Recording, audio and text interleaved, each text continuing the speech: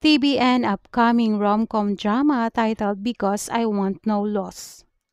Because I Want No Loss, which tells the story between a woman who fakes her marriage because she doesn't want to take any loss and a man who becomes her fake husband because she doesn't want to cause any harm.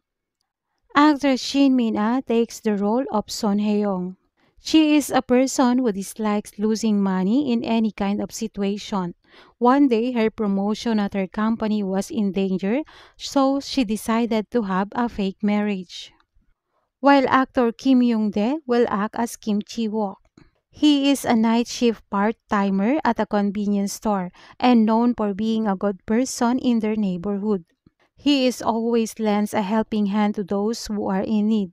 One day, his regular customer in the convenience store proposed to give him another part-time job, which is to be her fake groom.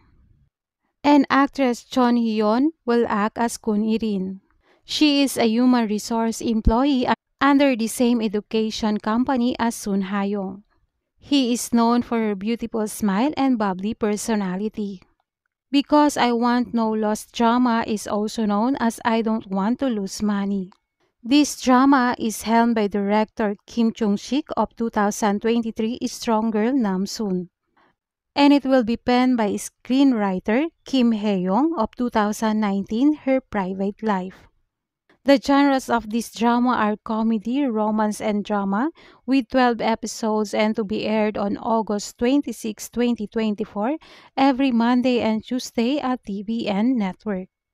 For more upcoming K-drama, please don't forget to like and subscribe.